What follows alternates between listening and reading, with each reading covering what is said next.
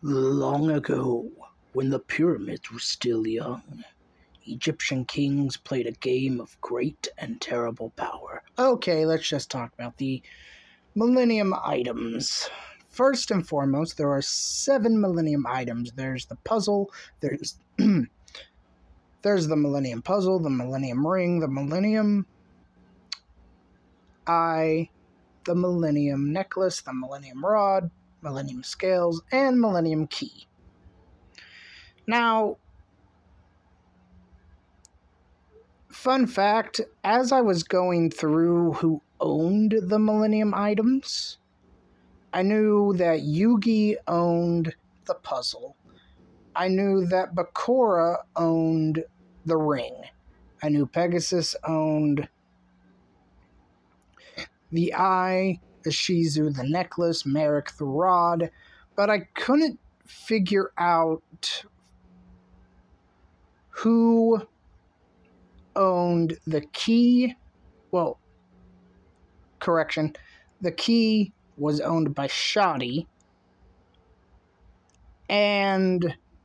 but I couldn't figure out who the scales belonged to.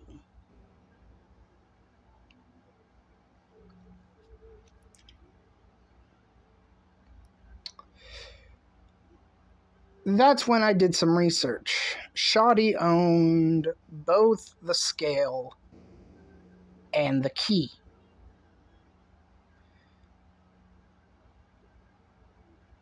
At separate times.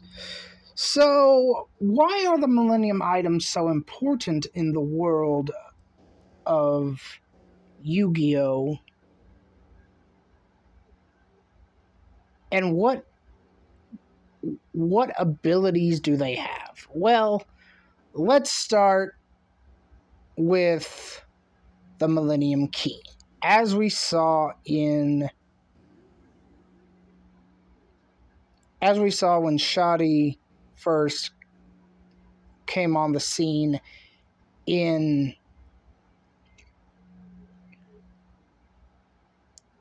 Yu-Gi-Oh, he does the same thing in Season 0. He also has the scales in Season 0, which I will get to. It allows Shoddy to invade somebody's mind. He just unlocks it. Well, he puts the key on the forehead of the person and turns it, unlocking their mind to him. It also allowed him to unlock the Blue Eyes White Dragon when attempting to vanquish the Dark Magician up until a door opened at the request of Yugi. Shoddy also owns the Millennium Scales. Now, out of all 7 of the Millennium items, I was wondering which one is the strongest, which one is the weakest. In my opinion, the scales are the weakest.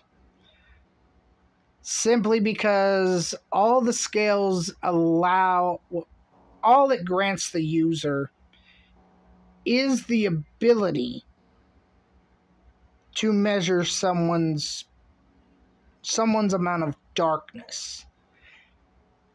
The reason why the scale couldn't become anywhere close to balance or couldn't even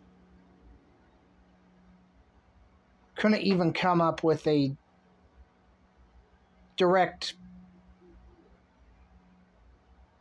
couldn't measure the amount of darkness in the thief, which would become Bakura, which would become Grandmaster Zork,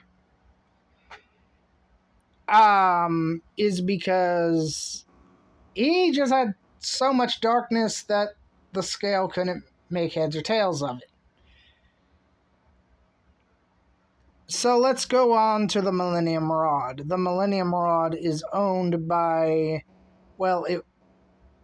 let's get this out of the way right now. Both the Millennium Rod and the Millennium Necklace were owned by the Ishizus. Well, Ishizus? Yeah. The Ishtars. There we go. Now, how, you may be asking, if it was owned by the Ishtars, who were the tomb keepers of the pharaoh Atim, how on earth did Merrick get his hands on it? Well, Merrick didn't want to become a tomb keeper to begin with. In fact, it's stated in the dub that he resented the pharaoh, simply because he never ever he didn't want to follow in his family's footsteps and wait for eternity on the pharaoh, because he never thought he'd come. So after Ishizu takes Merrick to the outside world where there's television and motorcycles, they come back and realize that they tripped an old-time alarm system. And Merrick's father is beating the tar out of Odeon.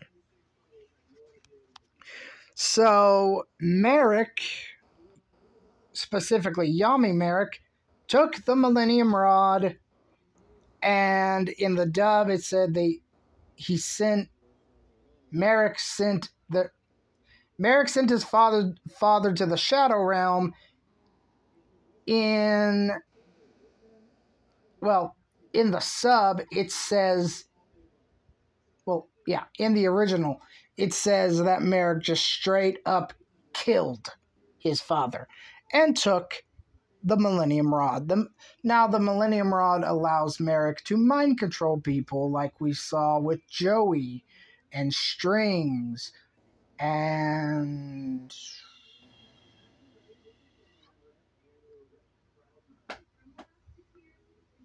Loomis, Seeker, Taya. But it also gives the user the ability to get glimpses of the past. Now you may be saying, that can't be, that's the Millennium Necklace. Well, in the duel, during the Battle City Finals, when it was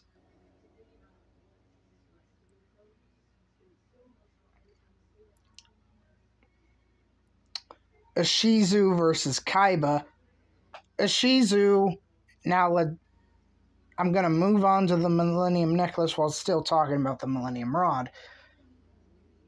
The Millennium Necklace allows Ishizu to see into the future. That's how she was able to predict every single move of the duel between her and Kaiba.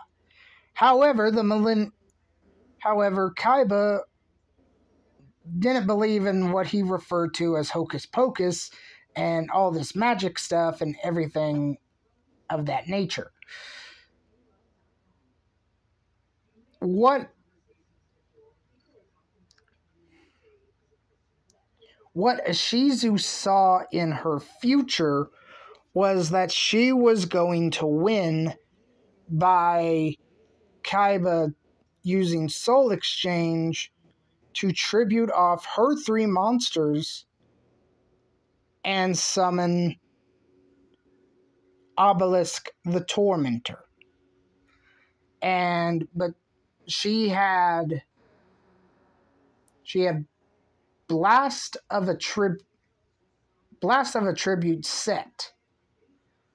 which somehow had already implanted the bomb, which translates very well into the Japanese, which it's not, which in English it's tribute.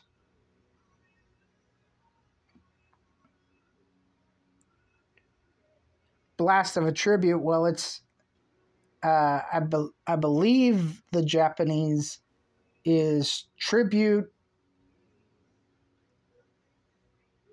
held by a bomb or something like that. Now this is where the Millennium Rod comes in. The Millennium Rod shows Kaiba to play the Blue Eyes White Dragon. So Kaiba ends up summoning the Blue Eyes White Dragon and ending the duel for Ishizu, and Ishizu gives her necklace to Yugi because it's useless to her. Just like how Merrick gave Yugi the rod, actually Yugi ends up being the owner of all 7 Millennium items,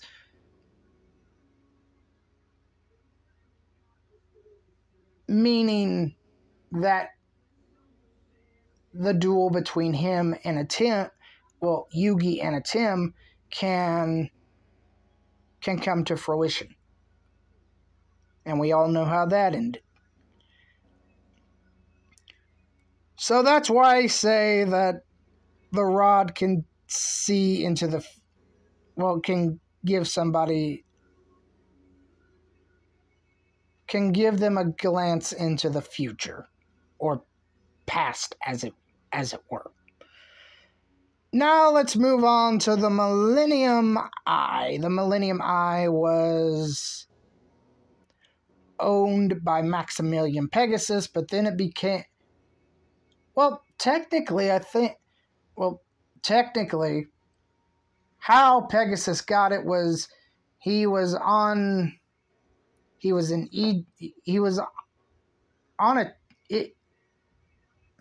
let me get my words right. He was on a trip to Egypt. Well, actually, he was already in Egypt, and he stumbled upon Shadi. And Shadi shoved the Millennium Eye right into Pegasus's eye socket.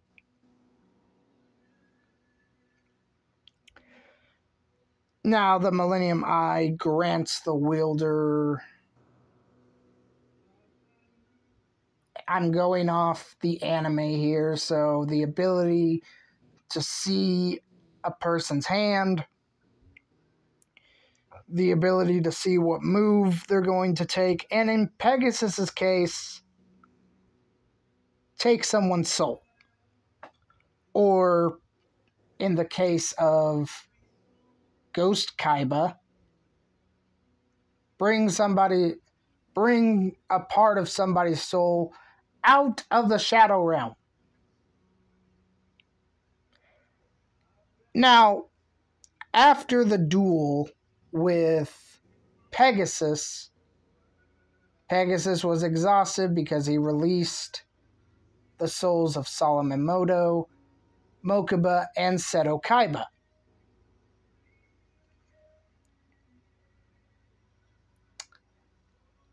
However, that didn't stop Bakura from coming in. Well, Yami Bakura from coming in and taking...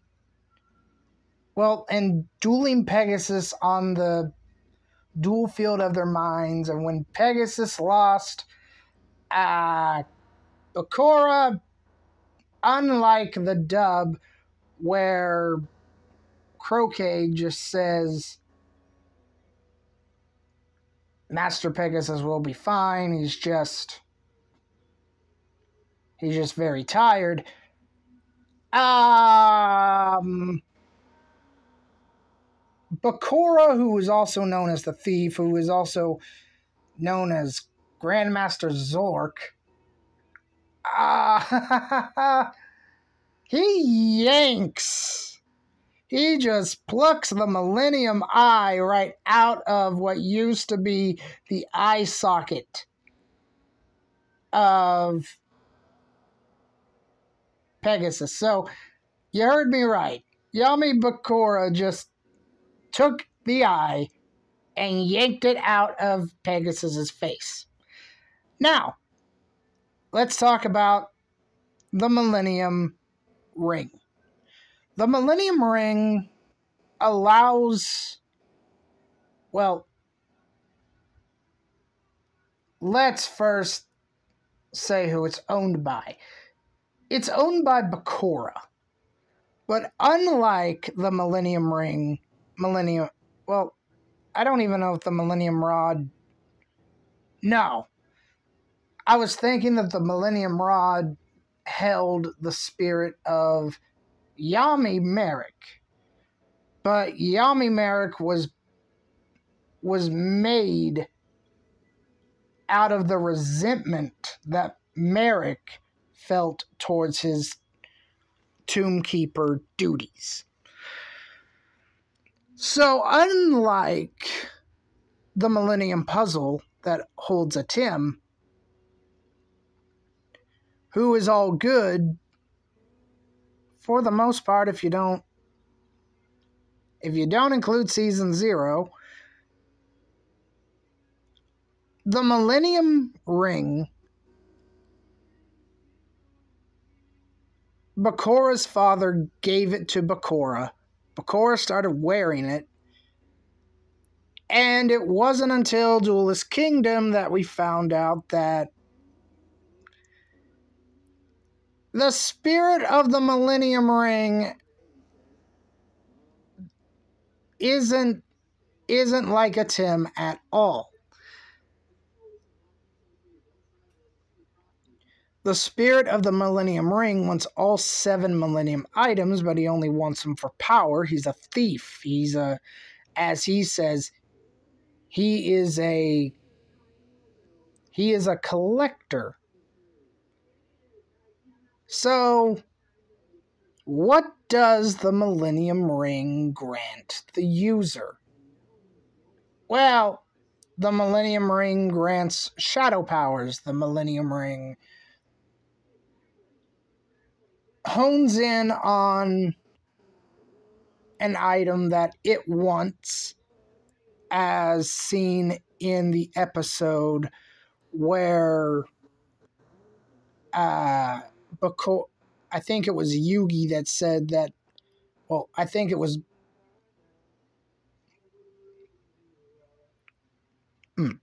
sorry about that.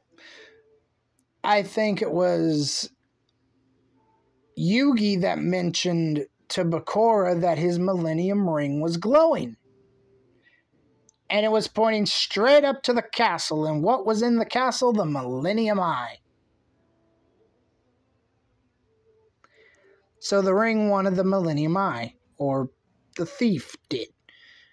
Now, the thing about the Millennium Puzzle that makes, well, the Millennium Ring different from the Millennium Puzzle is you really can't get rid of the thing. Yami Bakura made a man-eater bug come to life. But then after that,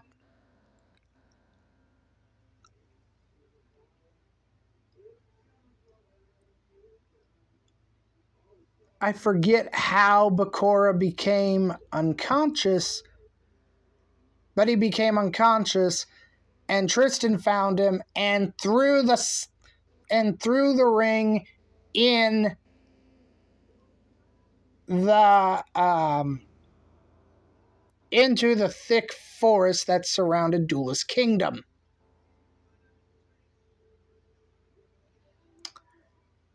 So you think it's all over? Well, no.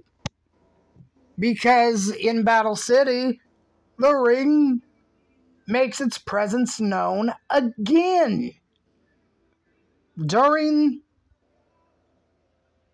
Battle City, Yami Bakura sends Bones and his 2 henchmen. Well, I think, yeah, he just kills them outright. in a duel. Not only that, but Bakura was in the hospital. Bakura was also on the blimp. And Tim and Yugi are like, all right, who are you? And the ring appears.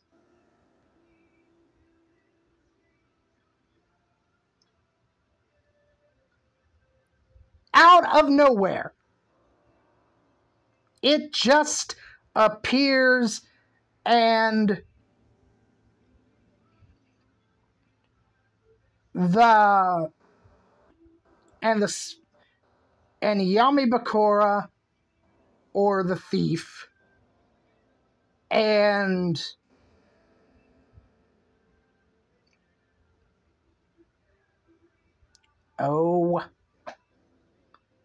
Tim, there we go, start their duel. Up until Slifer is summoned. And when Slifer is summoned, Yami Bakura just goes, nope, and changes back into Bakura. The only problem is, Bakura has a very injured arm. But Yugi, aka Tim, is told to attack, otherwise he forfeits the match.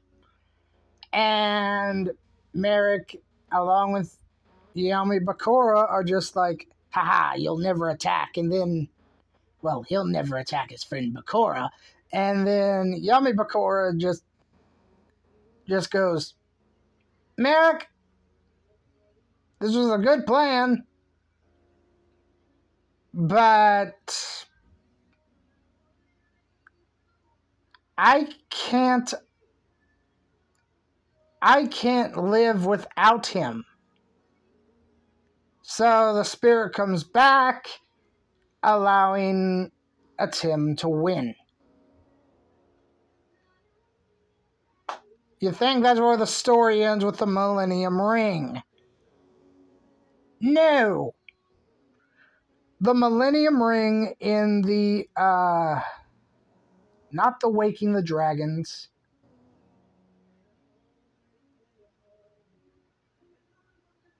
but the Egypt arc.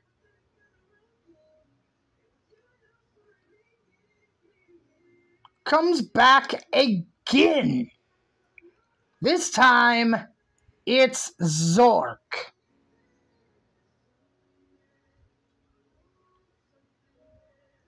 Zork gets defeated. You think it's over, but no! In the Dark Side of Dimensions movie, it comes back again. You cannot escape this Millennium item to save your freaking life.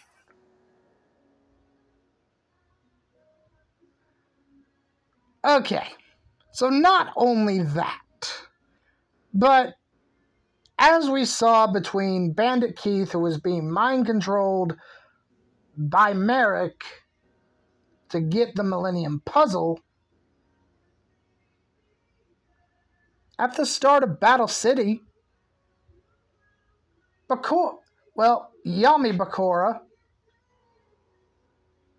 finds the warehouse. Actually, the ring just leads Yami Bakura to the warehouse where Bandit Keith, again, being mind-controlled by Merrick,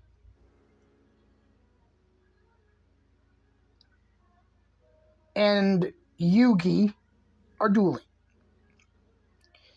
And does anybody remember the line that Yami Bakura said?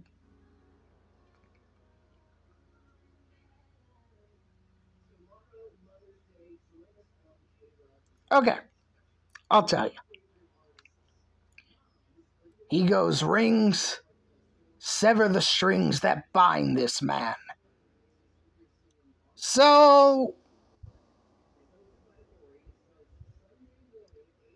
the Millennium Ring can also severed the connection between Merrick and Bandit Keith, causing Bandit Keith to go crazy and blowing up the warehouse, leading to smoke inhalation between Yugi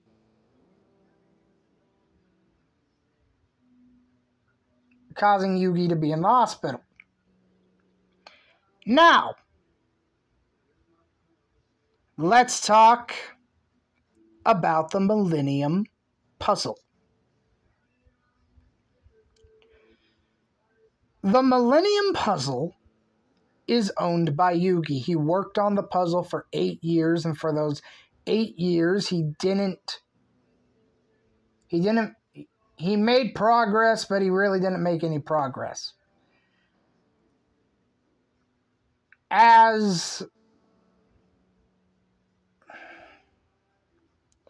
So, the day comes where Yugi finishes the puzzle, and he gets the knowledge of a Tim. Not only does he get the knowledge of a Tim, he also gets the shadow powers of a Tim. The whole mind crush that a Tim spams throughout the anime between the kidnapper that kidnapped Taya and in the sub he had a camera, and given the position of the camera you knew what was on his mind. But in the dub they changed it to a mugger. Taya gets knocked out, the mugger and a Tim play a game, and whoever drew the highest level of... whoever drew the highest card won. I forget what the mugger drew. Oh, he said, check this out. This monster has a lot of attack points, and I think it was Winged Dragon Guardian of the Fortress. Meanwhile, a Tim just goes, I drew Curse of Dragon. Mind Crush. Bam. Done. Kaiba, after he gets obliterated by Exodia, a Tim gives him the speech of, you only play for power, Kaiba, and that is why you lost. But if you put your heart in the game, there's nothing you can't do. Kaiba, open up your mind. Mind crushed him. Was there anybody else that a Tim mind crushed?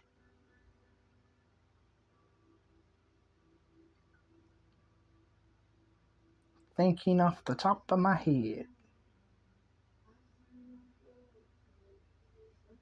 I don't think so.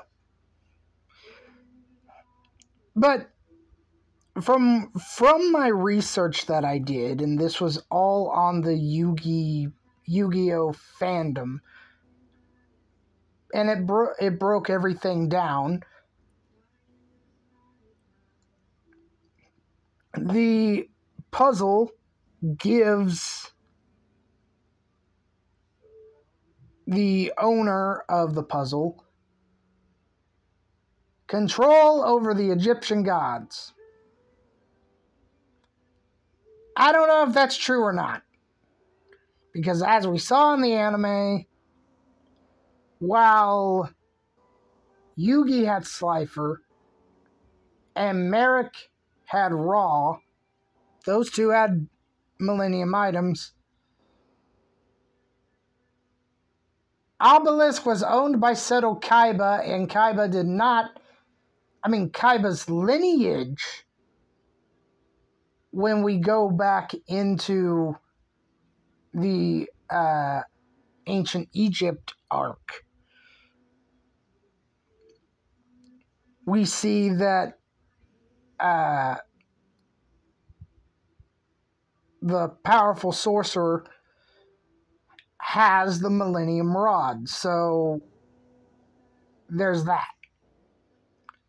But as it stands currently, Kaiba doesn't have a Millennium item.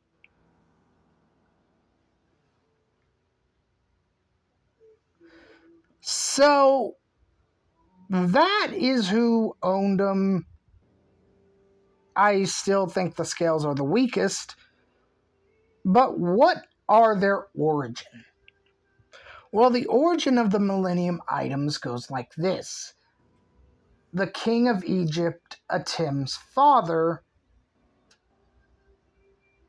hears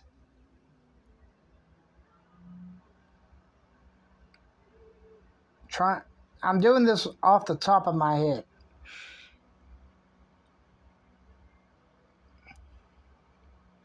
Oh.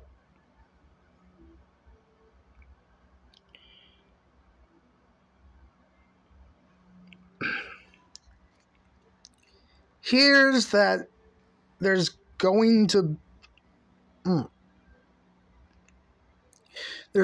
be an invasion of Egypt or something like that. And one of